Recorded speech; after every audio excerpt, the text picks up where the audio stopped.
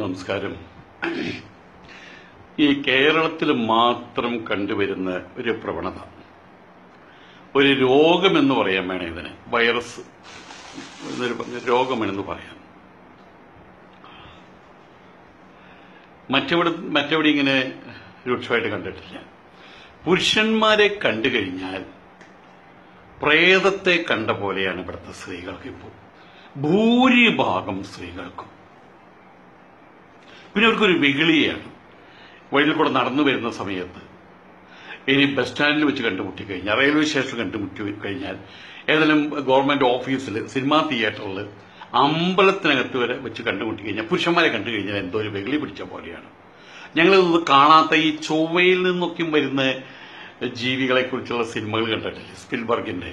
അപ്പൊ അങ്ങനെയുള്ള ഒരു ജീവി നമ്മുടെ നാട്ടിൽ വന്നു കഴിഞ്ഞാൽ ആ ജീവിയോട് നമ്മൾ എന്തൊരു ആറ്റിറ്റ്യൂഡാണ് വെച്ച് പുലർത്തുക. കാരണം നമ്മൾ കാണാത്ത വാലും ചെറിയ കൊമ്പൊക്കെയുള്ള സാധനങ്ങളെ കാണുന്ന സമയത്ത് ഒരു പേടി തോന്നും. ഇതുപോലെയാണ് ഒരു നികൃഷ്ട ജീവിയെ, അല്ലെങ്കിൽ ഒരു വേറെ ലോകത്തിലെ പരലോകത്തിലെ ജീവികളെ കാണുന്ന പോലെയാണ് സ്ത്രീകൾക്ക്. റോട്ടിലും വെച്ചു കഴിഞ്ഞാൽ വലിയ വെപ്രാളം പിടിച്ച പോലെയാണ്. എന്തായാലും പറയാം, മറ്റേ പകർച്ചവ്യാധിയുള്ള ആൾക്കാര് റോട്ടിലൂടെ വരുന്ന സമയത്ത് എന്താ ചെയ്യേണ്ടതെന്ന് അറിയാതെ കിടന്ന് പരങ്ങല്ലേ, അതുപോലെ കാണിച്ചു കൂട്ടുന്നത്. അത് വാസ്തവത്തില് പുരുഷന്മാരെ ചുമ്മാ അവഹേളിക്കുക എന്നുള്ളൊരു പ്രോഗ്രാം, അതിനെന്തോ ഒരു രസം ഉൾക്കൊള്ളുന്നതാണോ എന്താണെന്ന് അറിയില്ല, അതുമായിട്ട് ബന്ധപ്പെട്ടതായിട്ടാണ് തോന്നിയിട്ടുള്ളത്. വാസ്തവത്തിൽ ചുമ്മാ അവഹേളിക്കുക എന്തോ വലിയൊരു ഗ്രേസ് ആയിട്ടാണ്, അത് ക്രേസ് ആയിട്ടാണ്, ക്രേസും ആയിട്ടാണ് എടുത്തിട്ടുള്ളത്. വഴികൾ വരുന്ന സമയത്ത് ഇവരെ വലിയൊരു ആയുധമുണ്ട്, കൊട. അത് മഴക്കാലത്തുണ്ടായിരിക്കും, വേനൽക്കാലത്തുണ്ടായിരിക്കും. ഈ കൊട കൊണ്ടുള്ള പ്രധാന ഉപയോഗം എന്താ വെച്ചാൽ, പുരുഷന്മാരെ അകലിൽ നിന്ന് വരുമ്പോൾ ഈ കൊട ഇങ്ങനെ മറച്ചു പിടിക്കും. എന്നിട്ട് പുരുഷന്മാർ ഇങ്ങോട്ട് വരുമ്പോൾ കൊട ഇങ്ങോട്ട് മറിയും, പുരുഷന്മാർ അങ്ങോട്ട് പോയാൽ കൊട ഇങ്ങോട്ട് മറിയും. അത് ഇവരെ നോക്കാൻ വേണ്ടി നടക്കുകയാണ് പുരുഷന്മാർ. ഇവരെങ്ങനെയാണ് ഈ പുരുഷന്മാർ വരുന്നത് കാണുന്നത് നോക്കിയിട്ടല്ലേ. അത് ഏത് പുരുഷനാന്ന് വെച്ചാൽ ഒരു കിലോമീറ്റർ അകലെ നിന്ന് തന്നെ മൈക്രോസ്കോപ്പ് വെച്ച് നോക്കി, ടെലസ്കോപ്പ് വെച്ച് നോക്കി കണ്ടെത്തും. അത് കഴിഞ്ഞ കൊടകളിയാണ്, കൊട കൊണ്ട് അവനെ കളി, കൊടമാറ്റക്കളി എന്നൊക്കെ പറഞ്ഞ പോലെ കൊട കൊണ്ടാണ് പിന്നെ കളി. പുരുഷനെ കണ്ടു കഴിഞ്ഞാൽ കാഴ്ച മറയുന്നത് വരെ അവരാകാശത്തേക്ക് നോക്കും. ഉദാസീനം എന്ന് പറയും, ആകാശത്തേക്ക് നോക്കുക. അപ്പുറത്ത് കൂടുതൽ നായ്ക്കളെ നോക്കും, ഇപ്പുറത്ത് കൂടുതൽ നടന്ന കോഴികളെ നോക്കും, മരത്തുമ്പിലേക്ക് നോക്കും, മലകളുമ്പിലേക്ക് നോക്കും, സ്വന്തം പാദത്തുമ്പിലേക്ക് നോക്കും. ഈ ആളുടെ ഈ ടാവട്ടത്തിലേക്ക് നോക്കില്ല. എന്തോ നോക്കിക്കഴിഞ്ഞാൽ അയാൾ ദഹിച്ചു പോകുന്നു കരുതിയിട്ടോ അതോ ഇവർ ദഹിച്ചു പോകുന്നു കരുതിയിട്ടോ ചുറ്റുപാടുകളിലൊക്കെ നോക്കും. പക്ഷെ ഏതോ ഒരു കണ്ണുകൊണ്ട് ഈ വരുന്ന ആളെ ഭംഗിയായിട്ട് കാണുന്നുണ്ടത് വേറെ കാര്യം. ഇത് മറ്റൊന്നുമല്ല, ഞാൻ നിങ്ങൾ വിചാരിച്ച പോലത്തെ ആളൊന്നും അല്ല കേട്ടോ, ഞാൻ സംതിങ് സ്പെഷ്യലാണ് എന്ന് കാണിക്കാനുള്ള വ്യഗ്രതയിലാണ് ഈ അശ്രീകരത്വം കാണിക്കുന്നത്. വാസ്തവത്തിൽ ശ്രീത്വം, ശ്രീകരം, ശ്രീ ഉള്ളത് എന്ന് പറയാൻ പറ്റില്ല ഇതിനകത്ത്. പക്ഷെ അവരത് അങ്ങനെ ആഗ്രഹിക്കുന്നത്. ഞാൻ നിങ്ങൾ വിചാരിക്കുന്ന പോലെയല്ല, ഞാൻ കുറച്ചും കൂടി ശ്രീത്വം കൂടിയ സാധനമാണ്. പക്ഷെ പുരുഷന്മാരെന്താ മനസ്സിലാക്കുന്നത് അറിയാം, ശ്രീകരം എന്ന് അവർ കരുതുന്നത്. ഭൂരിഭാഗത്തിന്റെ പേര്, ഞാൻ ഭൂരിഭാഗം എന്ന് പറഞ്ഞു കഴിഞ്ഞാൽ അതിനകത്ത് ഒരു ചെറിയ ശതമാനം അന്തസ്സും ആഭിയത്യവും ഉയർന്ന ഭാവനകൾ വെച്ച് പുലർത്തുന്ന ആൾക്കാർ ഉണ്ട്. ആ ന്യൂനപക്ഷം മാത്രം സമഭാവനയോടുകൂടിയിട്ട് അങ്ങനെയുള്ള ആളുകളുണ്ട്. പക്ഷേ ഭൂരിഭാഗത്തിന്റെ സ്ഥിതി ഇത് എന്താണ് ഈ പ്രശ്നം, എവിടെ നിന്നാണ് ഈ വൈറസ് വന്ന് കയറിയത്, ഈ രോഗത്തിന്റെ വൈറസ് എവിടെ നിന്നാണ് വന്ന് കയറിയത്? അത് വന്ന് കയറിയത്, അതിന്റെ തുടക്കം ഞാൻ പലരോട് ചർച്ച ചെയ്യുമ്പോൾ വരുന്ന വിഷയങ്ങളാണ്. അതിന്റെ തുടക്കം വാസ്തവത്തില് ഈ അമ്മൂമ്മമാരുണ്ടല്ലോ, അവിടെ നിന്നാണ് തുടക്കം. ഈ കുട്ടികൾക്കൊക്കെ ആദ്യം മെൻസസ് ആയി കഴിഞ്ഞാൽ അമ്മൂമ്മമാരുടെ, അവരാണല്ലോ പിന്നെ എല്ലാ നിയമങ്ങളും ചട്ടങ്ങളും നടപ്പാക്കുക, എന്തോ വലിയ കഴിവുള്ള ആൾക്കാരെന്നുള്ള നിലയ്ക്ക്. അങ്ങനെയുള്ള കുറെ അമ്മൂമ്മമാരുണ്ട്. അവരാണ് വാസ്തവത്തില് ഈ കുട്ടികളോട് ഒരു പറച്ചിലുണ്ട്, ഇനി പുറത്തൊന്നും കളിക്കാൻ പോണ്ട, ആൺകുട്ടികളോടൊപ്പം കളിക്കൊന്നും വേണ്ട, നീയൊക്കെ വലുതായി. അപ്പൊ ഈ കുട്ടിക്ക് അത് മനസ്സിലാവില്ല എന്താ ഈ പറയുന്നതെന്ന്. പക്ഷെ അമ്മൂമ്മ ചീത്ത പറയുന്നത് അനുസരിക്കാനുള്ള ബാധ്യതയുണ്ടല്ലോ. ആൺകുട്ടികളോടൊപ്പം കളിക്കാൻ പോണ്ട ഇതാണ് പറയുന്നത്. അന്ന് മുതല് ആദ്യം അത് എന്താണെന്ന് മനസ്സിലാവില്ല. പിന്നെ പറഞ്ഞ ആ കുട്ടികളെ ഒരു ഭാവന അവരുടെ ഉള്ളില് ഉരുത്തിരിക്കുകയാണ്. ആൺകുട്ടികളെ പുരുഷവർഗം അത് ശത്രുവർഗമാണ്, അവരോട് കൂട്ടുകൂടാൻ പാടില്ല, അവരോട് സംസാരിക്കാൻ പാടില്ല. ഇത് പിന്നെ തുടരുകയാണ് എല്ലായിടത്തും. കുളിക്കടവിലാണെങ്കിലും സ്കൂളിലാണെങ്കിലും LKG മുതൽക്ക് തന്നെ ആൺകുട്ടികൾ ആണ് പെണ്ണ് എന്ന് പറയുന്ന കാര്യം ഉരുത്തിരിഞ്ഞിട്ടുണ്ടാവില്ല. അപ്പോഴേക്ക് തുടങ്ങി പെൺകുട്ടികൾ അവിടെ ഇരുത്തല്, ആൺകുട്ടികൾ ഇവിടെ ഇരുത്തല്. അത് LKG, പ്രീ LKG, അതിന്റെ മുമ്പിലുള്ള LKG അവിടുന്ന് തുടങ്ങുന്നുണ്ട് ഈ കാര്യങ്ങൾ. ഇനി ഫംഗ്ഷനുകൾക്ക് പോയി കഴിഞ്ഞാൽ അവിടെയും ഇതന്നെയാണ് ശരി. സ്ത്രീകളപ്പുറത്ത് പുരുഷന്മാരിപ്പുറത്ത്. സിനിമാ തിയേറ്ററിൽ എല്ലായിടത്തും. പിന്നെ അനൗൺസ്മെന്റ് വരികയായി. സ്ത്രീകൾ നാടകം തുടങ്ങാറായി, അല്ലെങ്കിൽ യുവജനോത്സവം തുടങ്ങാറായി. സ്ത്രീകൾ ഇടത്തുഭാഗത്തും പുരുഷന്മാർ വലത്തുഭാഗത്തും ഇരിക്കണം. എല്ലാത്തിനും ഒരു സെപ്പറേഷൻ അവർ ഡിവൈഡ് ചെയ്ത് വെച്ചിരിക്കുകയാണ്, ബൈഫർക്കേറ്റ് ചെയ്ത് വെച്ചിരിക്കുകയാണ്. അവിടെ നിന്നാണ് തുടങ്ങുന്നത്. കേരളത്തിലെ ലോകത്തിൽ ഒരു സ്ഥലത്തുമില്ലാത്ത ഒരു കാര്യം, കേരളത്തിലെ ബസ്സുകളിൽ എഴുതി വെച്ചിട്ടുണ്ട്, സ്ത്രീകളോടൊപ്പം പുരുഷന്മാരിരുന്ന് കഴിഞ്ഞാൽ തൂക്കിക്കൊല്ലും. ഇത് എഴുതി വെച്ച് ഏതെങ്കിലും ഇന്ത്യയിൽ ഏതെങ്കിലും സ്റ്റേറ്റ് കാണിച്ചു തരാൻ പറ്റുമോ? വിദേശത്തെ കാര്യമല്ല, ഇന്ത്യയിൽ ഏതെങ്കിലും സ്റ്റേറ്റ് കാണിച്ചു തരാൻ പറ്റുമോ? പുരുഷന്മാരോടൊപ്പം സ്ത്രീകൾ എന്ന് എഴുതി വെച്ചിട്ടുണ്ട്. അവിടെ അംഗവിഹീനർക്ക് എന്ന് പറഞ്ഞ് എഴുതി വെച്ചാൽ ശരിയാണ്. അന്ധന്മാർക്ക് അവർക്ക് ബുദ്ധിമുട്ടുണ്ട് നിൽക്കാൻ, ശരിയാണ്. സീനിയേഴ്സ് ശരിയാണ്. പക്ഷേ സ്ത്രീകൾക്ക് എന്നും പറഞ്ഞ് സീറ്റ് മാറ്റി സ്ത്രീ പുരുഷ ഭേദം വെച്ചിട്ട് നിങ്ങൾക്ക് എല്ലാവർക്കും അറിയാവുന്ന കാര്യമാണ്. മുമ്പിലുള്ള ഒരു 5 സീറ്റ് സ്ത്രീകൾക്ക് എന്ന് പറഞ്ഞ സ്ത്രീകൾ എഴുതി വെച്ചിട്ടുണ്ട്. 5 സ്ത്രീകൾ കയറിയാൽ 5 സ്ത്രീകളും ഈ സീറ്റ് ഒക്യുപ്പൈ ചെയ്യും.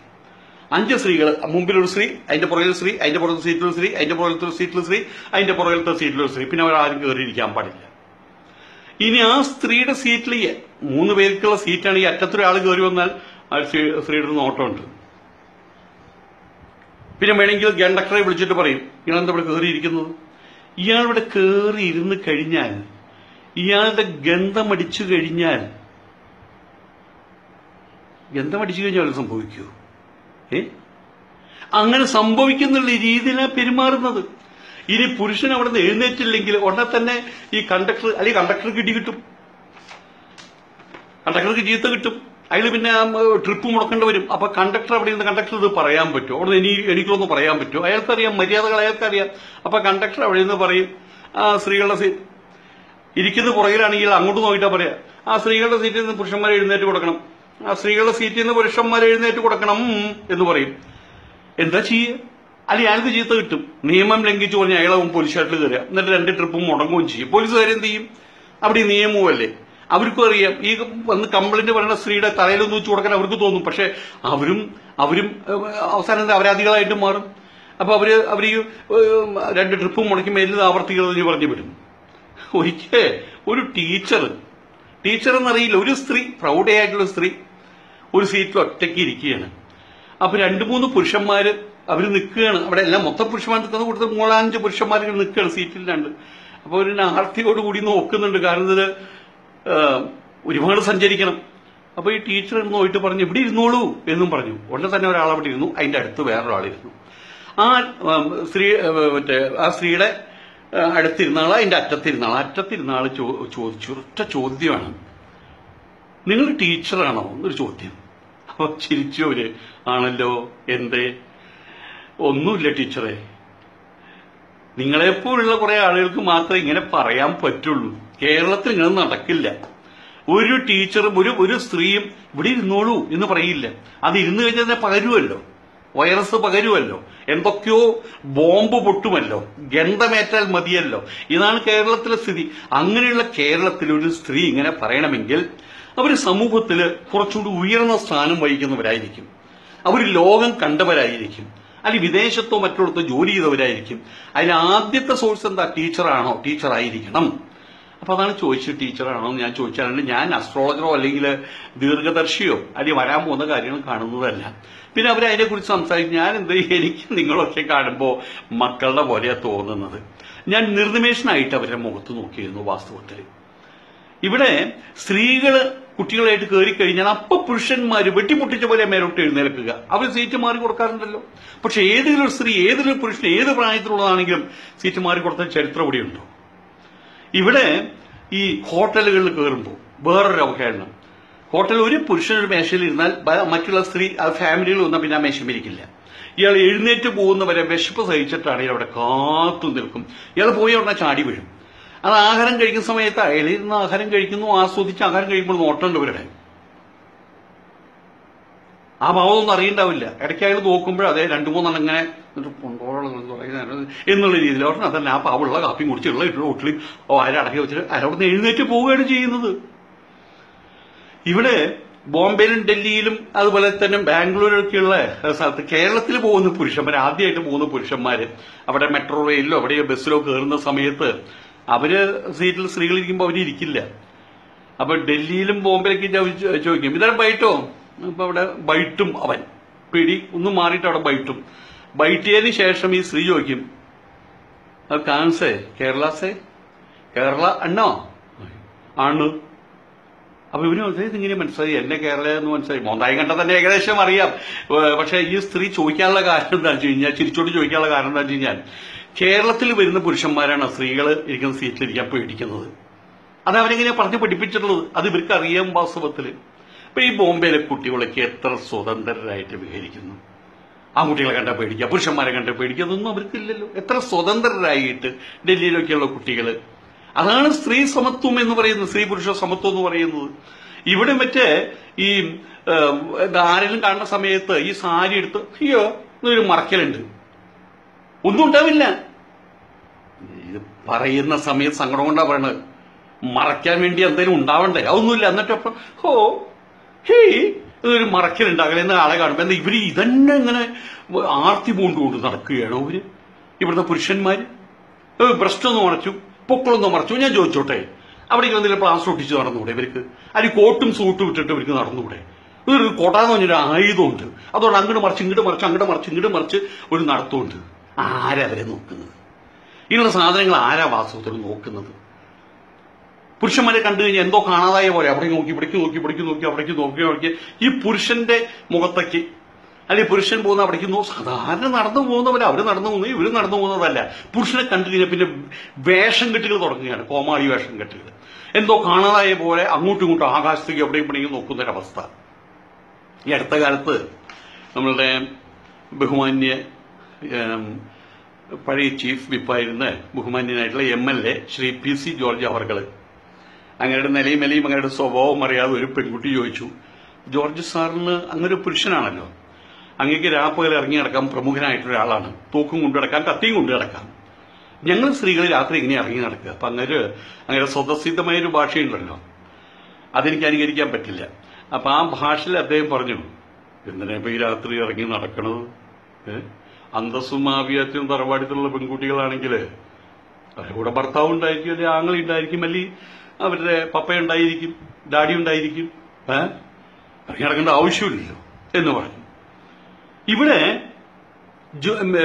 ശ്രീ ജോർജ് അവർകൾ പറഞ്ഞ കാര്യം കേരളത്തെ സംബന്ധിച്ചിടത്തോളം സത്യമാണ്. കേരളത്തിലെ സ്ഥിതി അതാണ്, അങ്ങനെ ആക്കി മാറ്റി വെച്ചു. രാത്രി ഇറങ്ങി നടന്നു കഴിഞ്ഞാൽ ചിലപ്പോൾ ചിലർക്ക് നോക്കി വരും. അതെങ്ങനെ ആരാ ആക്കി വെച്ചതെന്നുള്ളതിന്റെ കാര്യം ഇവിടെ പറഞ്ഞു, ഇതുവരെ പറഞ്ഞത്. ഇതേ അവസ്ഥ മെട്രോ കോസ്മോ സിറ്റികളിൽ കാണാനില്ലല്ലോ. അവിടെ രാത്രിയും കുട്ടികൾ ഇറങ്ങി നടക്കുന്നുണ്ടല്ലോ. അവിടെ ഒരിക്കൽ പോലും അവിടുത്തെ ഒരു PC ജോർജ് നിങ്ങളുടെ ചോദ്യം അഭിമുഖീകരിക്കേണ്ടി വരുന്നില്ല. കാരണം എന്താണ്?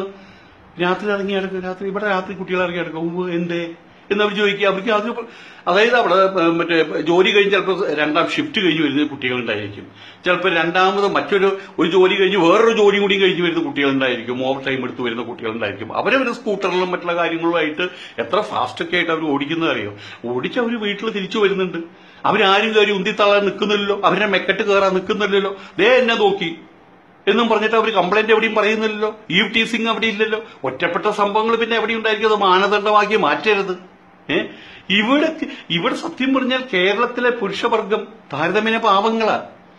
കാരണം അവർ വിദ്യാസമ്പന്നരാണ്. അതിന്റേതായിട്ടുള്ള തറവാടിത്തത്തിന്റേതായിട്ടുള്ള അന്തസ്സിന്റേതായിട്ടുള്ള ആഭിയാത്യത്തിന്റെ ഒരു പാവത്വം അവർക്കുണ്ടായിരിക്കും, ഒരു നിസ്സംഗത്വം അവർക്കുണ്ടായിരിക്കും.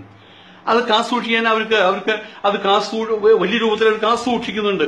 അതുകൊണ്ട് ഇവിടെയുള്ള കുട്ടികളൊന്നും അത്ര വലിയ അപകടകാര്യങ്ങളൊന്നുമല്ല. ഇവിടെ മറ്റേ ആർത്തി കൊണ്ട് നടക്കുമൊന്നുമല്ല അവര്. കേരളത്തില് അതുകൊണ്ട് തന്നെ കേരളത്തിൽ കൂട്ടബലാത്സംഗം ട്രെയിനിൽ വെച്ച് അവിടെ വെച്ച് പരസ്യമായിട്ട് വീട്ടുവിളക്കലുണ്ടായിരിക്കും, വെട്ടിക്കൊള്ളലുണ്ടായിരിക്കും. പക്ഷെ ഈ കാമാർത്തി പൂണ്ട് അങ്ങനെയുള്ള കാര്യങ്ങൾ മറ്റു പലയിടത്തും സംഭവിച്ചിട്ടുണ്ടായിരിക്കാം.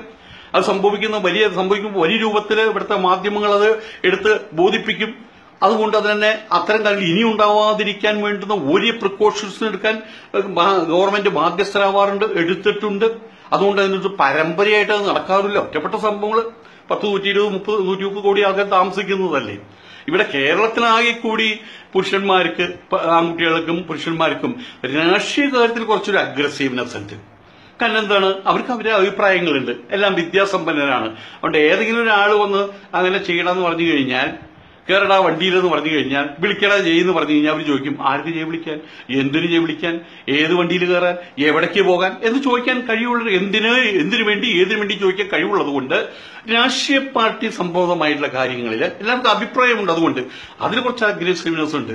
പക്ഷെ സ്ത്രീകളുടെ കാര്യത്തിലൊന്നും കേരളത്തിലെ യുവാക്കൾ അത്രമാത്രം വൃത്തികെട്ടവരുന്നില്ല. അവർക്ക് കൊടുക്കേണ്ടുന്ന ബഹുമാനം വലിയ തോതിൽ തന്നെ കൊടുക്കുന്നതായിട്ട് തന്നെയാണ് എല്ലായിടത്തും കണ്ടുവന്നിട്ടുള്ളത്. ഇവിടെ വേഷം കെട്ടുന്ന സ്ത്രീകളാണ്, കോമാളി വേഷം കെട്ടുന്ന സ്ത്രീകളാണ്. അശ്രീകരത്വമാർന്ന രീതിയിൽ അവരതൊക്കെ ചെയ്യുന്ന സമയത്ത് അയ്യോ അവര് വലിയ സ്ത്രീയാണ് കേട്ടോ, പ്രൗഢയാണ് കേട്ടോ, അവര് മറ്റേ സത്യസന്ധയാണ് കേട്ടോ, അവര് ഡബിൾ ഇരട്ടി ശക്തിയിൽ പതിവ്രതയാണ് കേട്ടോ എന്നൊന്നും അല്ല തോന്നുക. അറപ്പും വെറുപ്പുമാണ് അനുഭവപ്പെടുക ഇങ്ങനത്തെ സാധനങ്ങൾ. ഒരു ദിവസം ഞാനിവിടെ ആലപ്പുഴ, കുറെ വർഷങ്ങളായി ഞാൻ KPSCയിലുള്ള സമയത്ത് ആലപ്പുഴ ബസ് സ്റ്റാൻഡിൽ നിൽക്കുമ്പോൾ ഒരു യുവാവ്, അതിനവിടെ ഒരു സ്ത്രീ നിൽക്കുന്നുണ്ട്. ആ സ്ത്രീ ഒരു 10-25 വയസ്സേ ഉള്ളൂ. ഉടനെ പോകാൻ കഴിഞ്ഞാണ് അതിന്റെ ഭർത്താവ് നിൽക്കുന്നുണ്ട്, അതിന്റെ അപ്പച്ചനും അവിടെ നിൽക്കുന്നുണ്ട്. അപ്പൊ ഈ യുവാവ് ആ കുട്ടി ഇങ്ങനെ നോക്കി നിൽക്കുകയാണ്. ആ യുവാവിനും ഏകദേശം ഈ കുട്ടികൾ കുറച്ചും കൂടി വേണ്ട 2, 3, 4, 5 വയസ്സിന് മൂപ്പുണ്ടായിരിക്കാം, കൃത്യമായിട്ട് പറയാൻ പറ്റില്ല. നോക്കുകയാണ്. ഇതിനിടയിൽ പെട്ടെന്ന് ഈ കുട്ടിയുടെ ഭർത്താവ് കയറി വന്ന് ഇയാളുടെ കോളർ ഒറ്റപ്പെടുത്താം. അപ്പോൾ ഈ കോളറിന്റെ ബട്ടൺസ് ഒക്കെ പൊട്ടിപ്പോയി. നീ എന്താണ് അവിടെ എന്റെ ഭാര്യയെ നോക്കിക്കൊണ്ട് നിൽക്കുന്നത്, ആ കുട്ടി നോക്കിക്കൊണ്ട് എന്ന് പറഞ്ഞിട്ട് കയറി ഒറ്റപ്പെടുത്താം. പിടിച്ചോണ്ട് ആൾക്കാർ കൂടി എന്തോ വെച്ചപ്പോ ഇവൻ എന്റെ പെണ്ണിനെ നോക്കിക്കൊണ്ട് നിൽക്കുകയാണ് എന്നും പറഞ്ഞപ്പോൾ നോക്കൂ, ഞാൻ അങ്ങനെയൊന്നും ഉദ്ദേശിച്ചിട്ടല്ല. പിന്നെ എന്ത് ഉദ്ദേശിച്ചിട്ടാന്ന് ഞാൻ എന്നെ പഠിപ്പിച്ചൊരു ടീച്ചറുണ്ട്, ആ ടീച്ചറുടെ അതേ ചായ ആ ടീച്ചറെ എടുത്തു വെച്ച പോലെയാണ് ഈ കുട്ടി. അത് കണ്ടപ്പോൾ എനിക്ക് അത്ഭുതം തോന്നി. ഇപ്പൊ ഞാൻ നോക്കിപ്പോയതാ. എവിടെയാണ് നാട്? പുന്നപ്രയിലെവിടെ? അവളുടെ നാടും കാര്യങ്ങളും പറഞ്ഞു, പഠിച്ച സ്കൂളിന്റെ കാര്യങ്ങളും പറഞ്ഞു. അവിടെ പഠിപ്പിച്ച ഒരു ടീച്ചറുടെ മകൾ അവിടെ നിന്നിരുന്നത്. ഇത്രയായിപ്പോ ഈ കോളർ പിടിച്ചു വലിച്ചവനാകെ ഇനി അവിടുന്ന് രക്ഷപ്പെട്ടാൽ മതി എന്നായി. നാട്ടുകാർ പിന്നെ അവിടെ തുടങ്ങി കീർത്തനം ആരംഭിച്ചു നടത്തും. കൃത്യമായിട്ട് നമ്മളുടെ എന്തായാലും പറയുക പൊങ്കാല ഭംഗിയായിട്ട് ഇട്ടു കൊടുത്തു. ഇവിടുത്തെ 2 വെച്ചു കൊടുത്താൽ അവന് അത്രയും പ്രശ്നമല്ല. അതുപോലെ പൊങ്കാല ഇട്ടിട്ട് അവൻ അവിടുന്ന് പറഞ്ഞു വിട്ട്. ആലോചിച്ച് നോക്ക്, ഇവൻ സത്യസന്ധനായിരുന്നു. ആ ടീച്ചറുടെ മകളാണത്, അതുകൊണ്ടാണ് നോക്കിയത് അതിനടി. ഇത് കേരളത്തിലല്ല വേറെ എവിടെയും നടക്കൂ. ഇവിടെ സ്ത്രീകൾ കരുതുന്നത് അങ്ങനെയാ, പുരുഷന്മാർ മുഴുവൻ ലംബടന്മാരാണ്. അവർ കാമാർത്തി പൂണ്ട് നടക്കുകയാണ്. അവർ എവിടെയാ കയറി പിടിക്കേണ്ടത്, ആരുടെ മെക്കെട്ടാ കയറേണ്ടത്? ഈ രീതിയിൽ സത്യത്തില് എന്റെ സുഹൃത്തുക്കൾ പറയാണ്, ഇതിനെക്കുറിച്ച് ചർച്ച ചെയ്ത് പറയാണ്, സത്യത്തിൽ ഇവരുടെ മനസ്സിലിരിപ്പതാ. ഇവ പ്രത്യേകിച്ചും ഈ ആൻഡ്രോയിഡ് മറ്റുള്ള കാര്യങ്ങളൊക്കെ വന്നതിന് ശേഷം ഇവരുടെ മനസ്സിലിരിപ്പ് മുഴുവതാണ്. പുരുഷന്മാരെന്ന് പറഞ്ഞു കഴിഞ്ഞാൽ, സ്ത്രീകൾ എന്ന് പറഞ്ഞു കഴിഞ്ഞാൽ തമ്മിൽ എവിടെ നിന്ന് സംസാരിക്കണം, കോൺട്രാക്ട് വെക്കുകയാണ് കേട്ടോ, അവിടെ കോൺട്രാക്ട് വെക്കുക, എന്തോ പരിപാടിയുണ്ട്. എല്ലാത്തിനെയും നെഗറ്റീവായിട്ട് കാണാനുള്ള ആ ഒരു താല്പര്യം സ്ത്രീകൾക്കാണ് കൂടുതൽ. അതുകൊണ്ടാണ് അവർക്ക് ഇവര് മറ്റുള്ളവരെ അത് ആട്രിബ്യൂട്ട് ചെയ്യുന്നത് എന്നാ പറഞ്ഞത്. വിദ്യാസമ്പന്നരൊന്നും അല്ല ഇവര്. ഒക്കെ MA PhD മറ്റുള്ള MPhil ഡോക്ടറേറ്റ് ഒക്കെ എടുത്തിട്ടുണ്ട്. വിദ്യാസമ്പന്നർ എന്നാണ് വെപ്പ് കേരളീയരെ. വിദ്യ എന്നുള്ളത് സംസ്കൃത വാക്കാണ്, സമ്പന്നർ എന്നുള്ളത് സംസ്കൃത വാക്കാണ്. വിദ്യ സമ്പന്നർ. അപ്പോൾ ഒരു ദീർഘം വരുന്നുണ്ട്. ഈ ദീർഘത്തെ 2 തരത്തിൽ മുറിക്കാം. 2 ആ കൂടിച്ചേർന്നാലും ദീർഘമാണ് വരിക, സ്വരസന്ധി.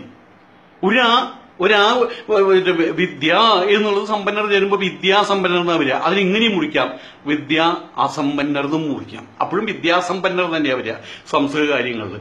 അതിന് കുറച്ചുകൂടി വ്യക്തമാകണമെങ്കിൽ അവിദ്യാസമ്പന്നരാണ് ഇവിടെയുള്ള ആൾക്കാർ.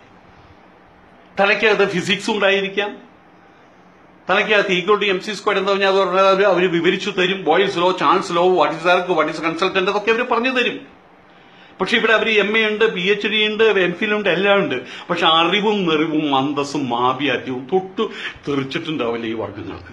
ഞാനൊരു കാര്യം ചോദിച്ചോട്ടെ, ഇവിടെയുള്ള ഈ സ്ത്രീകള് സ്വയം പ്രദർശന വസ്തു വാങ്ങുന്ന ചരിത്രം നമ്മൾ പ്രിയാട്ടാത് കാണുന്നില്ലേ? ലെഗിൻസ് ഇട്ട് നടക്കുന്നുണ്ട്. ആട്ടി കൊട്ടക്കണ്ടേ വാസ്തവത്തിൽ ഇവിടെ ആരും അത് പറയില്ല. യേശുദാസോ മറ്റോ യേശുദാസ് ഗാനഗന്ധർവ്വം എന്ന് പറഞ്ഞപ്പോൾ അയാളെ പൊങ്കാല ഇട്ടതാണ്. കാരണം അദ്ദേഹത്തിന് നാട്ടിൽ ഓടി നടക്കണം. അദ്ദേഹം പറഞ്ഞത് ഇവിടുത്തെ സാരിയും കാര്യങ്ങളൊക്കെയാണ് നല്ലതെന്നാ പറഞ്ഞത്. ലെഗിൻസ് ഇടുന്ന സമയത്ത് തൊലിയുടെ കളറുള്ള ലെഗിൻസ് വാങ്ങിക്കും. ഇനി ആ ലെഗിൻസ് ഇടാതെ നടന്നാലും ആൾക്കാർ വിചാരിക്കുക, ആൾക്കാർ ചിലപ്പോൾ നോക്കില്ല കാര്യം അത് ലെഗിൻസ് ഇട്ട് നടക്കാൻ വിചാരിക്കുക. അത്രയും വൈകൃതാത്മകമാണ്. നഗ്ന ശരീരം പ്രദർശിപ്പിക്കുന്ന പോലെയാണ് ലെഗിൻസ്. അത് നമ്മുടെ അന്യനാട്ടിൽ ശരിയാണ്. ഇവിടെയുള്ള തുടച്ച് മറ്റേ തടിച്ച് മാംസമായിട്ടുള്ള തുടകളും മറ്റുള്ള കാര്യം ലെഗിൻസ് ഒക്കെ ഇട്ട് നടന്നാൽ എത്ര അവഹേളനാത്മകമാണെന്ന് ആലോചിച്ചു. എത്ര വൃത്തികേടാണ്. കേരളത്തിൽ മാത്രമല്ലേ മാറിടം തുറക്കാൻ സമരം നടന്നത്, ഇപ്പോഴും നടന്നുകൊണ്ടിരിക്കുന്നത്. മാറിടം അടച്ചുപൂട്ടാനല്ല. ഒരു കാലഘട്ടത്തിൽ ഇവിടെയുള്ള പാവപ്പെട്ട സ്ത്രീകൾ മാറിടം അടയ്ക്കാൻ വേണ്ടിയിട്ട് അവർ സമരം നടത്തിയവരാണ്. മാറിടം അടയ്ക്കാൻ വേണ്ടി സമരം നടത്തി അടി വാങ്ങിച്ചവരാണ് അവര്. മുഴയ്ക്കും അരിവാളുകൊണ്ട് പറിച്ചെറിഞ്ഞിട്ടുണ്ട് അവര്. ആറാട്ടുപുഴ വേലായുധ പണിക്കരും അങ്ങനെയുള്ള ആളുകൾ ശ്രീനാരായണ ഗുരുദേവന്റെ കാലഘട്ടങ്ങളിലൊക്കെ മാറിടം മറയ്ക്കാനുള്ള അവകാശം ഉണ്ടായിരുന്നില്ല. അതിന് സമരം നടത്തിയപ്പോ മാറിടം തുറക്കാൻ വേണ്ടി സമരം തുറന്നോ. പക്ഷെ ഈ കാര്യം പറയരുത്. പിന്നെ അവര് നോക്കണു എന്ന് പറയരുത് എന്ന് മാത്രം. നോക്കും. നിങ്ങളിത് ചെയ്താൽ നോക്കുകയും ചെയ്യും. ലെഗിൻസ് ഇട്ട് കിടന്നാൽ നോക്കുകയും ചെയ്യും. ഇവിടെ ചുംബന സമരം നടന്നു. ആരാ മുൻകൈയെടുത്തത്? പുരുഷന്മാരാണോ മുൻകൈയെടുത്തത്? ഇനി ഒരു സ്ത്രീ മുൻകൈയെടുത്താൽ പോലും സ്ത്രീകൾ മുൻകൈയെടുത്തെന്നേ പറയുള്ളൂ. കാരണം അവരത് ചെയ്യാൻ പാടില്ലാത്ത കാര്യമായിരുന്നു. സ്ത്രീകളല്ലേ റോട്ടിലിറങ്ങിയിട്ട് കെട്ടിപ്പിടിച്ച് ഉമ്മ വെച്ച് കെട്ടി മറഞ്ഞ് പോലീസ് വന്നപ്പോഴും ചുംബിക്കും ഞങ്ങൾ എന്ന് പറഞ്ഞു കിടന്നത് നിങ്ങളല്ലേ? അപ്പൊ ഇതിനൊക്കെ വഴിയിട്ട് കൊടുത്ത് നിങ്ങളല്ലേ? ഈ സിനിമ ഫെസ്റ്റിവലേക്കും കാണാൻ പറ്റും. ഇവിടെ ഉണ്ടായിരുന്ന ബുദ്ധിജീവികളായിട്ടുള്ള ആൾക്കാരുണ്ടായിരുന്നു. ശങ്കരാചാര്യര് മുതൽക്കുള്ള ബുദ്ധിജീവികൾ ഇവിടെ ഉണ്ട്. പ്രതിവാദി ഭയങ്കരത്വമുള്ളവര്. അവസാനം ECG സുദർശൻ ലോകം മുഴുവൻ അറിയാം. നമ്മളറിയില്ല, കേരളീയരെ അറിയില്ല. കേരളീയരുടെ ബുദ്ധിജീവികൾ ഇതൊന്നുമല്ലല്ലോ. TV വന്ന് കാപ്പിളി കൂപ്പിളി എന്ന് പറയുന്നവരാണല്ലോ അവരുടെ ബുദ്ധിജീവികൾ. എന്നൊരു ബുദ്ധിജീവി ചമയനാണ് ഇവിടെ. MT വാസുദേവൻ നായർ ഇവിടെ എഴുതിയത് മുഴുവൻ പൊന്നാക്കിയിട്ടുണ്ട്. അങ്ങനെ ആരെങ്കിലും ഈ ചമയൽ നടത്തിയിട്ടുണ്ട്. കാരണം അവർക്ക് ചമയേണ്ട ആവശ്യമില്ല. അവരതാണ്, അതുകൊണ്ട് ചമയേണ്ട ആവശ്യമില്ല. ഇവര് മമ്മൂട്ടി മോഹൻലാൽ പോലുള്ള നടന്മാരുണ്ട്, യേശുദാസിനുള്ള ഗായകന്മാരുടെ ഇവർ എന്തെങ്കിലും ചമഞ്ഞ് നടക്കാറുണ്ടോ? ഒറ്റക്കാൽ കമ്മലും ഒക്കെ ഇട്ട് ചമഞ്ഞ് നടക്കാറുണ്ടോ? പക്ഷെ ഇവിടെ സിനിമാ ഫെസ്റ്റിവലിൽ വരുമ്പോൾ കുറെ പെൺകുട്ടികൾ, ആൺകുട്ടികളല്ല, കുറെ പെൺകുട്ടികൾ പാന്റ് ഇട്ടിട്ട് മുടി ക്രോപ്പ് ചെയ്ത് തലയിൽ ചട്ടമ്പി കെട്ടിയിട്ട് സിനിമോത്സവത്തിൽ ബുദ്ധിജീവികളാണ് അത്രയും. ഇവരൊക്കെയും ചെയ്യുന്ന ഈ കാര്യങ്ങളെ കൊണ്ടല്ലേ വാസ്തവത്തിൽ ഇവിടെ ഇങ്ങനെയുള്ള പുരുഷന്മാർ ഇങ്ങനെ ആയിത്തീർന്നത് എനിക്ക് തോന്നുകയാണ്. അതന്നെയാ ശരിയും. ഞങ്ങൾ ഈ ചർച്ച ചെയ്യുമ്പോൾ അതെങ്ങനെയാണ് വരുന്നത് വാസ്തവത്തിൽ. ഇവിടെ നടക്കുന്ന പീഡന കേസുകളുണ്ട്. ഈ പീഡന കേസുകളും ഭൂരിഭാഗം പീഡന കേസുകളും കൊച്ചു കൊച്ചു പ്രശ്നങ്ങളാണ്. വീട്ടിൽ നടക്കുന്ന കൊച്ചു കൊച്ചു പ്രശ്നങ്ങളാണ്. അത് ചൊറി മാന്തി പുണ്ണാക്കിയിട്ട് എന്നിട്ട് പുരുഷൻ കൊണ്ട് കോടതിയിൽ കേസ് കൊടുക്കും. എന്നെ കൊല്ലാൻ നോക്കി, എന്നെ പെട്രോൾ ഒഴിച്ച് കത്തിക്കാൻ നോക്കി. ഇത് പറഞ്ഞാൽ തെളിവാണല്ലോ. നിയമം ആ വഴിക്കല്ലേ പോകുന്നത്. ആർക്കു വേണ്ടി നിയമം ഉണ്ടാക്കിയപ്പോ ആ നിയമം വെച്ച് കളിക്കുകയാണ് പലരും ചെയ്യുന്നത്. എന്നിട്ട് പുരുഷന്മാർ ജയിലില്, പുരുഷന്മാരെ പീഡിപ്പിക്കുക. എന്തായാലും സ്ത്രീ പുരുഷന്മാര് രണ്ട് എക്സ്ട്രീമുകളിലപ്പം നിൽക്കുന്നു എന്നുള്ളതാണ് സത്യം. എവിടെ പോയി കഴിഞ്ഞാൽ രണ്ട് എക്സ്ട്രീമല്ല. അന്യോന്യം ചെളി വാരി അറിയുക, അന്യോന്യം മുഖത്ത് കോഴിക്കാട്ടം വെച്ച് തേക്കുക. ഈ അവസ്ഥയിലാണ്. ഒരാള് ഒരിക്കൽ സംഭാഷണത്തിനിടയിൽ പറഞ്ഞത്, ഇനിയിപ്പം നല്ലൊരു കാര്യമുണ്ട് സ്വാമിജി, നമുക്കൊരു കാര്യം ചെയ്യാം. കാസർഗോഡ് സ്ത്രീ ജില്ലയാക്കി മാറ്റാം. പുരുഷന്മാർ കിടക്കാൻ പാടില്ല. കണ്ണൂർ പുരുഷ ജില്ല, വയനാട് സ്ത്രീ ജില്ല, മലപ്പുറം പുരുഷ ജില്ല, പാലക്കാട് സ്ത്രീ ജില്ല, തൃശ്ശൂർ പുരുഷ ജില്ല. ഇവിടുന്ന് അങ്ങോട്ട് കിടക്കണ ഈ പാസ്പോർട്ട് വേണം, വിസ വേണം, അങ്ങോട്ടും ഇങ്ങോട്ടും കടത്തരുത്. ഇപ്പൊ സന്തോഷമായല്ലോ, പിന്നെ പ്രശ്നം ഉദിക്കുന്നില്ലല്ലോ. ഇതാണ് ഇവിടുത്തെ സ്ഥിതിഗതികൾ. വാസ്തവത്തില് ഇവിടെ കൂട്ടത്തിൽ പറഞ്ഞു എന്ന് മാത്രം. ഇവിടെ ഈ എക്സ്ട്രീം അവസ്ഥയിൽ നിൽക്കുന്ന പുരുഷൻ ആ അറ്റത്തും സ്ത്രീ അറ്റത്തും നിന്നും കൊഞ്ഞനം കാണിക്കുന്ന അവസന്റെ കോൺസിക്വൻസ് എന്താണെന്ന് അറിയാമോ? ഡൈവോഴ്സ് കേസുകൾ 100 വിവാഹം നടന്നാൽ 50 ഡൈവോഴ്സാണ്. അതാണ് ഇപ്പോൾ കേരളത്തിലെ കണക്ക്. കല്യാണം കഴിഞ്ഞ് മോള് പോയിട്ട് ഒറ്റയ്ക്ക് എന്തെങ്കിലും കാരണത്തിന് വീട്ടിൽ വന്ന് നെഞ്ചത്തടിച്ചു. അമ്മ അച്ഛനോട് വിളിച്ചു, എന്റെ മോൾ ഒറ്റയ്ക്ക് വരുന്നുണ്ടല്ലോ എന്നും പറഞ്ഞ് ഒറ്റയ്ക്ക് വന്നാൽ ഡൈവോഴ്സ് എന്ന് ഉറപ്പിക്കുകയാണ്. അവരാ പോകുന്ന വഴിക്ക് ഓൺ ദ വേ അവിടെ നിന്ന് കയറിയതാണ്. പക്ഷെ ഒറ്റയ്ക്ക് പറഞ്ഞ കണ്ട പേടിയാണ്. കാരണം എപ്പോഴാണോ ഈ ഡൈവേഴ്സ് ബോംബ് പൊട്ടുക എന്നറിയില്ല, എപ്പോ വേണമെങ്കിൽ പൊട്ടാം. കാരണം ഇതാണ്, ഈ എക്സ്ട്രീമോസിൽ നിൽക്കുന്നുണ്ടോ സംഭവിക്കുന്നത്. കുടുംബ കോടതി കൗൺസിലിംഗ് നടത്തുന്ന സ്ഥലങ്ങളിൽ സിനിമാ തിയേറ്ററിലെ ക്യൂ പോലെയാണ് ആൾക്കാർ, ഭാര്യ ഭർത്താക്കന്മാര് ഒഴിമുറി വാങ്ങിക്കാൻ വേണ്ടിയിട്ട്, തമ്മിൽ പിരിയാൻ വേണ്ടിയിട്ട്, ഡൈവോഴ്സ് ആകാൻ വേണ്ടിയിട്ട്. ഞാനൊരു ചോദ്യം ചോദിച്ചോട്ടെ, എന്തിനാണ് ഇതിനൊരു വിവാഹ പദ്ധതി? ലക്ഷോപലക്ഷം രൂപയും മുടക്കിയിട്ട് 250 പവന്റെ ആഭരണം വാങ്ങിച്ച് സ്വയം ജ്വല്ലറി ആയിട്ട് ചമഞ്ഞുകൊണ്ട് മറ്റേ ക്യാമറാമാനും അതും ഇതും ഹോള് ബുക്ക് ചെയ്യാനും സദ്യക്കും എല്ലാം കൂടിയിട്ട് ലക്ഷങ്ങൾ മുടക്കി ആ അച്ഛനും അമ്മയും നശിക്കുന്നതോട് കൂടിയിട്ട് ഇത് കഴിഞ്ഞ് 41 ദിവസം കഴിയുമ്പോൾ അച്ഛൻ ഞാൻ അവിടേക്ക് പോകണില്ല, അയാളെ എനിക്ക് ഇഷ്ടമല്ല, കാരണം അയാൾ രാത്രി കൂർക്കം വലിക്കുന്നു, ഞങ്ങൾ ഡൈവോഴ്സായി. ഇതൊക്കെയാണ് ഇവിടെ പറയുന്നത്. കാർക്കിച്ച് തുപ്പുന്നു, ടൈഗർ ഇവിടെ മൊത്തയല്ല, അയാൾ ഇങ്ങോട്ട് കാർക്കിച്ച് തുപ്പുന്നു. അപ്പൊ ശബ്ദം, ത്രോട്ട് ക്ലീനിങ് ശബ്ദം എനിക്ക് ഇഷ്ടമല്ല, ഡൈവോഴ്സായി. രാത്രി കൂർക്കം വലിക്കുന്നു, ഡൈവോഴ്സായി. നിസ്സാര കാര്യത്തിനെ പോലും. അപ്പൊ എന്തിനാണ് ഈ വിവാഹം? ലോകത്തിൽ പലയിടത്തുണ്ടോ മേക്ക് ലവ്, നിങ്ങൾ സ്നേഹിച്ച്, നിങ്ങൾ ബന്ധപ്പെട്, കുട്ടികളെ സൃഷ്ടിക്ക്, ലിവ് ടുഗദർ. എന്താ പ്രോബ്ലം? നടക്കുന്നുണ്ടല്ലോ. കോഹാബിറ്റന്റ് ലൈഫ്, അതും നടക്കുന്നുണ്ടല്ലോ, നിയമം അനുവദിക്കുന്നുണ്ടല്ലോ. ഇഷ്ടപ്പെട്ട സ്ത്രീക്കും പുരുഷനും പ്രായപൂർത്തിയായി ഒരുമിച്ച് ജീവിക്കാൻ. അങ്ങനെയായിട്ട് ജീവിക്കുക, ആവശ്യമില്ല വേറൊരാളെ എടുക്കുക. ഇങ്ങനെയാണല്ലോ ഇപ്പൊ യൂറോപ്പിലും കാര്യങ്ങളും നടക്കുന്നത്. അങ്ങനെയാവട്ടെ. കേരളത്തിൽ മഴ സമയത്താണെങ്കിലും കൊടും വെയിലത്ത് സമയത്താണെങ്കിലും കാര്യമായിട്ട് പോകുന്ന ഒരു മോട്ടോർ സൈക്കിളിന്മേ ഒരു പുരുഷനൊരു പെണ്ണിനോട് കയറുന്നുണ്ടോ എന്ന് ചോദിക്കില്ല, പേടിയാ. കൈ കാട്ടിയാൽ നിർത്തില്ല, പേടിയാ. അന്യോന്യം പേടിയാ. ലിഫ്റ്റ് എന്ന് പറഞ്ഞ സമ്പ്രദായം ഇവിടെ ഇല്ല. ഞാൻ നാഗപ്പൂരിൽ പഠിച്ചത്, വേദാന്തം പഠിക്കുന്ന സമയത്ത് അവിടെ താമസിക്കുമ്പോൾ ഒരാൾ പറയാണ്, 14 വർഷമാണ് തന്റെ ഭാര്യ മറ്റൊരു പുരുഷന്റെ സ്കൂട്ടറിന് ഒപ്പം, അവർ രണ്ടുപേരും ഒരു ഓഫീസിലാണ് ജോലിക്ക് പോയിരുന്നത്. ഇങ്ങനെ മറ്റൊരു സ്ഥലത്താണ് ജോലിക്ക് പോയിരുന്നത്. 14 വർഷം. ഇത് കേരളീയർ കേട്ടാൽ പറയും സ്വാമി നുണ പറയാണ്. നുണ പറയായിരിക്കും, എനിക്ക് തെളിവ് തരാൻ പറ്റില്ല, നിങ്ങൾ വേണമെങ്കിൽ വിശ്വസിച്ചാൽ മതി. സംഭവിച്ച കാര്യമാണ്.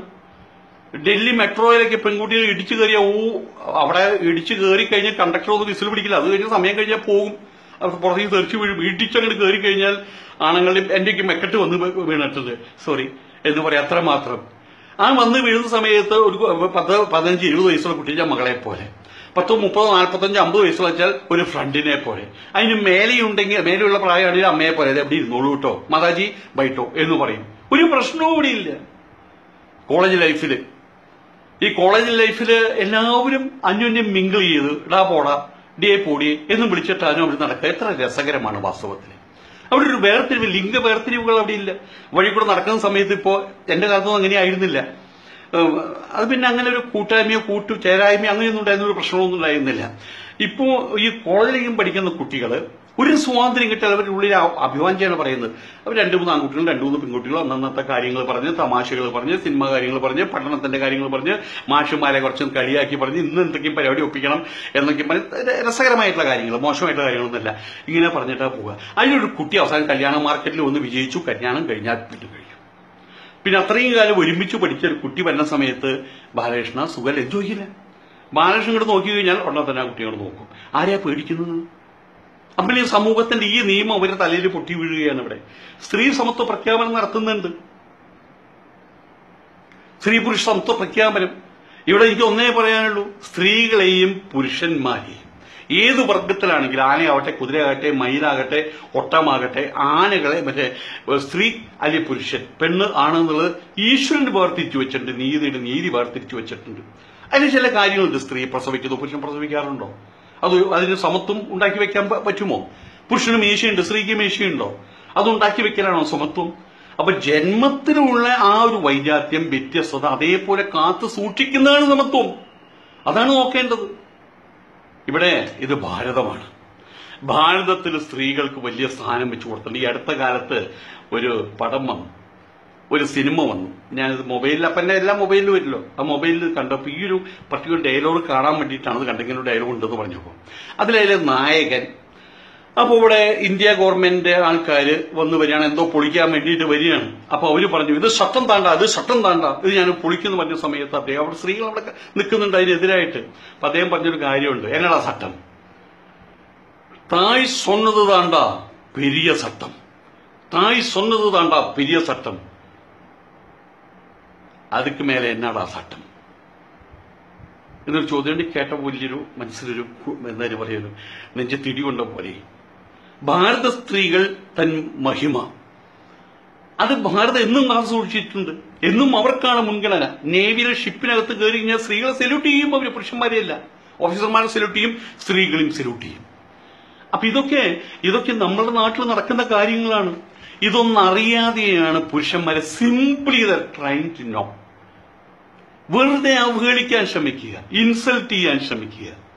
നല്ലൊരു സ്ത്രീ ഇരുന്ന് പറയുകയാണ്, പുരുഷന്മാര് എന്തായാലും പറയും, ഒരു ഡബ്ബിംഗ് ആർട്ടിസ്റ്റാണ്, വല്ലവരും ഡബ് ചെയ്താലും താനാ ഡബ് ചെയ്തെന്ന് പറഞ്ഞു നടക്കുന്ന ഒരു സ്ത്രീയാണ് അത്ര ഇവര്. അപ്പോ ഏതോ ഒരു സിനിമയില് ഒരു തമിഴിലൊരു ഡബ്ബിംഗ് വന്നു. അത് തമിഴ് സ്ത്രീ ഇപ്പോഴും ഒരു പ്രശസ്തിയാണ് തമിഴ്നാട്ടിൽ. അവരാണ് ഡബ് ചെയ്ത്, ചെറിയൊരു ഡബ്ബിംഗ്. അത് ഞാനാന്ന് പറഞ്ഞ് 10-20 വർഷം കൊണ്ട് നടന്ന സ്ത്രീയാണത്. അന്തസ്സാവിയാർക്കും തൊട്ടു കുളിച്ചിട്ടില്ല. അതിന്റെ ചരിത്രം വേറെ, മുഴുവൻ ചരിത്രം പറയാൻ പറ്റില്ലല്ലോ. അവർ പറയണം, പുരുഷന്മാർ റോഡിന്റെ സൈഡിലിരുന്ന് മൂത്രം ഒഴിക്കണ കാണുമ്പോൾ കാറിടിച്ച് കൊല്ലാൻ തോന്നുകയെന്നു. ഇവിടെ വേറെ പ്രശ്നങ്ങളൊന്നുമില്ലേ? നാഷണൽ ഹൈവേയിൽ ഇവിടെ എല്ലായിടത്തും കക്കൂസിയും കുളിമുറിയും പറഞ്ഞ് പണിതിട്ടിരിക്കുകയാണ് അവിടെ. അപ്പൊ പുരുഷന്മാർ എന്നും ചെയ്യുന്ന കാര്യമാണ്. പുരുഷന്മാരുടെ കാർ നിർത്തിയോ മോട്ടോർ സൈക്കിൾ നിർത്തിയോ അപ്പുറത്ത് മാറിയിട്ട് അവരും ഇരുന്നു കൊണ്ട് അവരും മൂത്രമൊഴിച്ച് അവരെനിക്ക് വലിയൊരു സംഭവമല്ല. അതിനെപ്പോലും ചൊറിഞ്ഞ് അതിനെ പുണ്ണാക്കി മാറ്റിയ വലിയൊരു സംഭവമാക്കി മാറ്റിയാണ് ഇവിടെ ചെയ്യുന്നത്. ഇവിടുത്തെ പീഡന കേസുകൾ വലിയ വർത്താനൊന്നും പറയരുത് ആരും. ഇവിടെ പീഡന കേസുകൾ ഉഭയസമ്മർദ്ദ പ്രകാരം നടക്കുന്ന പരിപാടിയുടെ ഫൈനൽ സ്റ്റേജാണ്.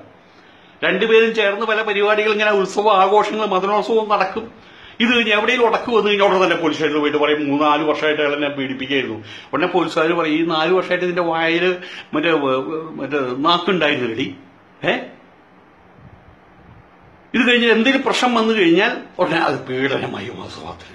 തുടക്കത്തിൽ വളരെ ഗംഭീര ഉത്സവവും മതനോത്സവവും, പിന്നെയാണ് പീഡനം വരിക വാസ്തവത്തിൽ. അതുകൊണ്ട് ഇപ്പൊ എന്താ, വഴിയരികിലൊരു സ്ത്രീയായിട്ട് വീണ് പോയി കഴിഞ്ഞാൽ അതിനെ സഹായിക്കാൻ പോലും ഒരാൾ തയ്യാറാവുന്നില്ല.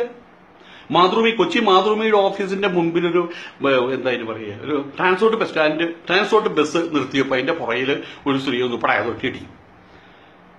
എന്തോ ഭാഗ്യത്തിന് അവിടെ കുണ്ടും കുഴിയൊക്കെ ഉണ്ടായിരുന്നതുകൊണ്ട് വലിയ സ്പീഡിലായിരുന്നില്ല, അത് തലതെറിച്ച് പോയേനെ. എന്നിട്ട് അത് വെള്ളത്തിൽ വീണു. അവിടെയുള്ള പുരുഷന്മാര് ഞാൻ അവിടെ നിൽക്കുന്നുണ്ട്, അവരെടുക്കാൻ തയ്യാറാവുന്നില്ല. എല്ലാവരും പറഞ്ഞത് എടുത്തു കഴിഞ്ഞാലേ നമുക്കത് കുരിശാവും എന്നാ ഒരാൾ പറഞ്ഞത്. അത് പിന്നെ നമുക്കൊരു കുരിശാവും. കാരണം പേടിയാണ്, ഒരു സ്ത്രീയെ സഹായിക്കാനും പേടിയാണ്. അവർക്കൊരു ഫേവർ ചെയ്ത് കഴിഞ്ഞാൽ അതുവരെ അപകടത്തിലായിട്ട് വരികയാണ് ചെയ്യുന്നത്. നോക്കൂ, ഇങ്ങനെ ഒരുപാട് കാര്യങ്ങളുണ്ട്. നിങ്ങൾക്ക് ഒരുപാട് അനുഭവങ്ങൾ ഉണ്ടായിട്ടുണ്ടായിരിക്കും, കേൾക്കുന്ന നിങ്ങൾക്ക് ഒരുപാട് അനുഭവങ്ങൾ ഉണ്ടായിരിക്കും. നിങ്ങൾക്കത് പങ്കുവെക്കാം, അത്തരം കാര്യങ്ങൾ പങ്കുവെക്കാം. ഏതായാലും ഈ ഒരു പോക്ക്, ഈ സ്ത്രീ പുരുഷന്മാരുടെ ഈ എക്സ്ട്രീം അവസ്ഥയിൽ നിൽക്കുന്ന ഈ ഒരു പോക്ക് വീണ്ടും വീണ്ടും വീണ്ടും വീണ്ടും അകന്നകന്ന് പോവുകയാണ് ചെയ്യുന്നത്. അത് എവിടെ എത്തിച്ചേരുന്നറിയില്ല. അവസാനം ഈ കേരളത്തെ 2ആയിട്ട് മാറ്റേണ്ടി വരും. ജില്ലകൾ മാറ്റുന്ന പോലെ 2ആയിട്ട് മാറ്റിയിട്ട് ഉത്തര കേരളം സ്ത്രീകളുടെ, ദക്ഷിണ കേരളം പുരുഷന്മാരുടെ, അങ്ങനെയാക്കി മാറ്റേണ്ടി വരുമോ ദൈവമേ? ഒരു കാര്യം മനസ്സിലാക്കുക, സ്ത്രീ നിൽക്കേണ്ടടുത്ത് സ്ത്രീ നിൽക്കുക, അതിന് ചില ചിട്ടവട്ടങ്ങളുണ്ട്. പുരുഷൻ നിൽക്കേണ്ടടുത്ത് പുരുഷൻ നിൽക്കുക. ഒരു വണ്ടി മുന്നിൽ വലിക്കുന്ന കാളയുണ്ടായിരിക്കാം, പിന്നിൽ തള്ളി കൊടുക്കുന്ന കാളയുണ്ടായിരിക്കാം. എല്ലാം കൂടുമ്പോഴാണ് ഒരു സ്ത്രീയും ഒരു പുരുഷനും അവർ തമ്മിലുള്ള അഡ്ജസ്റ്റ്മെന്റുകൾ, സ്ത്രീ പുരുഷൻ പ്ലസ് ഭാര്യ ഭർത്താവ് പ്ലസ് അഡ്ജസ്റ്റ്മെന്റ്, അങ്ങനെയാണ് കുടുംബം എന്ന് പറയുന്ന മഹാസൗധം. അതിന്റെ അടിത്തറ അതാണ് വാസ്തവത്തിൽ. ഒരു കുടുംബത്തിന്റെ തുഷ്ടിയും പുഷ്ടിയും സ്ത്രീയും പുരുഷനും ഒരുമിച്ച് ചേർന്ന് നിൽക്കുമ്പോഴാണ് സംജാതമാകുക. ആ തുഷ്ടിയും പുഷ്ടിയുമാണ് സമൂഹത്തിന്റെ തുഷ്ടിയും പുഷ്ടിയും. ആ തുഷ്ടിയും പുഷ്ടിയുമാണ് സമൂഹത്തിന്റെ തുഷ്ടിയും പുഷ്ടിയുമാണ് രാഷ്ട്രത്തിന്റെ തുഷ്ടിയും പുഷ്ടിയും. രാഷ്ട്രത്തെ ഉയർത്തുക, തമ്മിൽ കൂടിച്ചേർന്നുകൊണ്ട്, തമ്മിൽ അറിഞ്ഞുകൊണ്ട്, മനസ്സിലാക്കിക്കൊണ്ട്, സ്ത്രീയുടെ മഹിമ പുരുഷൻ അംഗീകരിച്ച്, പുരുഷന്റെ മഹിമ സ്ത്രീ അംഗീകരിച്ച് ഇപ്പോഴത്തെ ഈ അശ്രീകർത്തമാർന്ന അവസ്ഥയിൽ നിന്ന് മാറുക തന്നെ വേണം. അല്ലെങ്കിൽ എന്തുണ്ടാകുന്നു? നമ്മളും നശിക്കും, സമൂഹം നശിക്കും.